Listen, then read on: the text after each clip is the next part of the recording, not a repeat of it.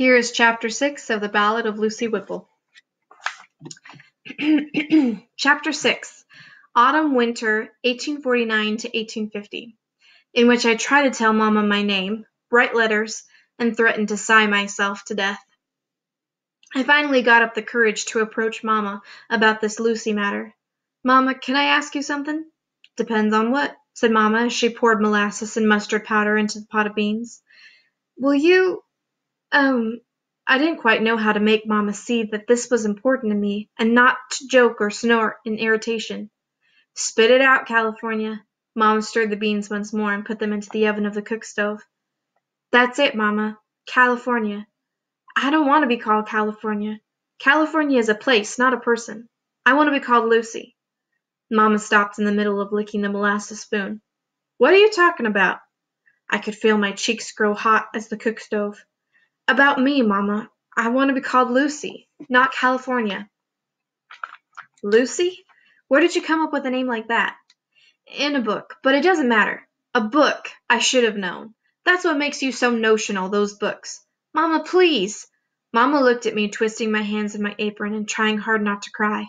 She sighed. "After 12 years of calling you California, I don't see how I can suddenly say Lucy any more than I could Bossy or Nellie or Lady Jane. Will you try, Mama?" "We'll see. Now go do something useful." I straightened my apron and took a deep breath. "I'll go write some letters." "You will gather wood for the cook stove, beat the dust out of the bed quilts, put the sheets on to boil, rub salt and vinegar into the ink stains on your aprons and lay them in the sun, and set the table for supper. Then you can write some letters," said Mama, and that was that. Dear Gram and Grandpop, well, I told Mama about me being Lucy instead of California, and now she just calls me Missy or Chickie or Sis or nothing at all. To her, I'm not Lucy yet, but I'm not California either, and that just suits me fine. If I were the gambling sort, I'd bet a penny she will call me Lucy before too long. I think she'd be embarrassed to stand outside the tent and shout, "Oh, Chickie, come home and start supper." I will keep you informed. I liked writing letters. There wasn't much else to do for fun in Lucky Diggings if you didn't dig or drink. At first I wrote on pink writing paper, a going-away gift from Aunt Beulah, but was finally reduced to using the scraps of greasy paper that came wrapped around the bacon and cheese and lard from Mr. Scatter's store. Dear Cousin Batty, do not let your father bring you here, for you would not like it and would most likely die. At the least you would get your hands dirty and mud on your pretty white shoes. I do not much like it, and I do not mind mud nearly as much as you do. It is lonely here. I even almost miss you. Regards from your cousin who now calls herself Lucy. It was a lot easier to write what I thought or felt than to say it out loud. I could write things I'd never say to someone's face, especially since I didn't quite believe those letters would ever get all the way around to Massachusetts. Snowshoe Ballou, who had the biggest feet in the Sierra, carried letters to San Francisco for mailing and brought mail back for $1 a letter. He walked up and down the mountains and valleys on a trail where there was a trail, or navigating by trees and peaks or stars when there wasn't. Lucky Diggings was all in a dither each month when Snowshoe Ballou showed up, bringing the promise of a letter or newspaper or a package from some faraway exotic place, or even better, from home. Dear Gram and Grandpop, if ever you write, please enclose money so I can pay Snowshoe Ballou and continue to write you letters. Gold would be best, but I believe dollars would do. I am still selling a few pies, so I have been making a little money each day for my pickle crock, but most of the miners don't seem to care for pie much, preferring to spend their money on beans, whiskey, and tobacco. Mr. Scatter says all miners are vagabonds, scoundrels, and assassins, but that he's not leaving until he has enough money to burn a wet mule. The miners, on the other hand, think Mr. Scatter is the scoundrel, taking all their precious gold to pay for flour and salt. Hard as Scatter's heart is heard around here near as often as pay dirt, humbug, and more whiskey, dang it. Snowshoe Ballou was my first real friend in California. He had a sweet smile and appreciated a slice or two of pie whenever he picked up letters. I didn't even know we were friends until his third or fourth visit, when he brought me an eagle feather, for he didn't talk much. I don't know if he got used to silence because of being alone in the mountains, or if he took to the mountains because they were silent. And he never said. Dear Gram and Grandpop, Mama said that we are all fine and healthy, and if I cannot write nicer things than I usually do, I cannot write at all. except to hear only good things from now on, whether they are true or not. You'll begin to think Leggy Diggins is as calm as a toad in the sunshine." Snowshoe's best friend was an Indian called Hennet, which means beaver, for his thick brown hair. Jimmy Whiskers told me Snowshoe and Hennet would sit on the big windy sweat house for hours, cleaning themselves of all human smell, and then go hunting for deer Snowshoe used for making his shoes, his big feet being too big for ready-mades. After hunting, Jimmy said, Snowshoe and Hennet would thank the spirit of the deer for sharing his hide and meat with them. I thought it was a good idea, and for a while thanked the prairie chickens and rabbits and squirrels I shot, but it never seemed quite enough. Dear Gram and Grandpop, I dreamed last night of clam chowder and Gram's apple pandowdy with sweet yellow cream. Woke to a bean and biscuit breakfast again. We all eat lots of beans and biscuits. Except for what I shoot, our meat is mostly the weevils and the flour, or some moldy salt pork that traveled halfway around the world to find us and did not have an easy trip. I think such diet cannot be as healthy for little children as wholesome Massachusetts food, but when I try to talk to Mama of this, she looks like she's going to spit. If you see my former teacher, Miss Charlotte Homer of Reedsville, kindly inquire if she might send me a book.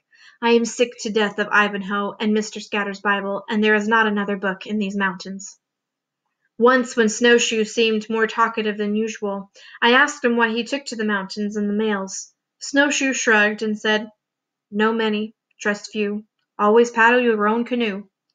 "Don't you have family?" I asked. Snowshoe said he didn't recollect. Dear Gram and Grandpop, you would not know me. I am so tall and almost fat. I think it is all the biscuits and gravy. I do the biscuits, but Mama makes fine gravy.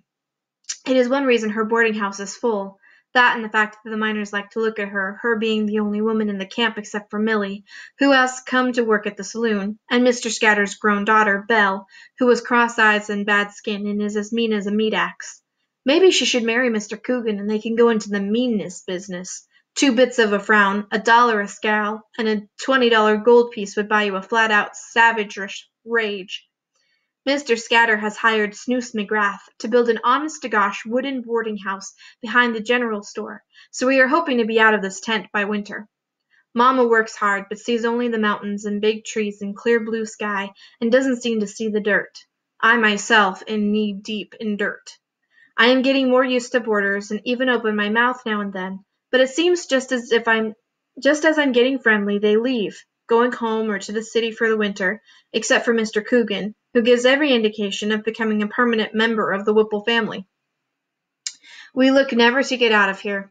My heart is so sore with missing you and Pa and Golden and home, sometimes I think I'll sigh myself to death. I asked Jimmy why Snowshoe kept so quiet and alone all the time. He ain't much for other people, Jimmy said. Doesn't he have any kin? Well, said Jimmy, scratching his beard with his fork, there's Hennet, though I don't suppose you'd exactly call him kin. And there was the duck. What duck?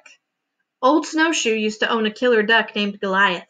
He would take that duck from mining camp to fight with dogs and make a lot of money on. Seems no one would bet on a duck against a dog, but no dog could beat that duck. Except one, Jimmy sighed. Guess you'd have to say that duck was like Snowshoe's kin. Dear Uncle Matt, Aunt Beulah, and Cousin Batty, we just received the letter you sent us last summer. It was the first we've gotten here in Lucky Diggins, and what a pleasure to hear from you and know all that little Batty is doing. I am sure she deserved the spelling prize and the art medal, and we are all pulling for her to be Easter Princess, you can just imagine. Mama and I keep very busy with the boarding house, washing dirty sheets and skinning rabbits and boiling bear fat and lye for soap. Butte still fetches and carries for miners and rents our mule Sweetheart for $1 a day to newcomers who need help lugging their belongings upriver. Butte also works mornings sweeping out the saloon. The more the miners drink, the more gold dust gets dropped on the floor, so he has taken to sifting the sweepings. We found enough last week to pay for a barrel of salted beef that was only partly rotted, and we have enjoyed it for supper ever since. Prairie takes care of Sierra and pulls weeds, and is now spreading manure on what will be our vegetable patch next summer. Sierra only toddles and messes in her diapers, but we expect that, for she is only 2. I think we should just let Sierra sit in the vegetable patch to save labor. Mamma found this letter before it was mailed, and that was the end of my letter writing for a while. She made me take over Prairie's job of gathering mule manure for the garden. This is how I learned that writing can be as dangerous as grizzlies if it falls into the wrong hands. Dear Gram and Grandpop, it is almost Christmas. If you would like to know what presents I would like, well, they are a book and a dress with cabbage roses, although I am not hinting, for I know you will not even get this letter by Christmas. As Christmas came closer, the boarding house was filled with whisperings, secrets, and giggles as we made presents for one another. Rose hip necklaces, corn cob dolls, taffy and molasses popcorn balls. On Christmas Eve, while darning snowshoe stockings as a present for him, I lamented over a Christmas without turkey and mince pies, eggnog and sleigh rides, Gram and Grandpop. Then I thought of the man with big feet crossing the pass in the snow with no kin but a dead duck. I went and hugged Mamma, Prairie, Sierra, and even Butte, who grumbled but did not shove me away. Dear Gram and Grandpop, thank you for the little Christian's book of pious thoughts that you sent me for Christmas. Imagine my surprise when I opened my Christmas package and there it was. I hope you will like the pressed flower book picture I sent you. Jimmy Whiskers said the flowers are from the manzanita tree, which does not grow in Massachusetts but thrives in California because it can spread out. I know you are right that Mama needs me there to help, but I am sorry you think me too much trouble to offer a room to. You are not that old. Yours very truly, Lucy Whipple.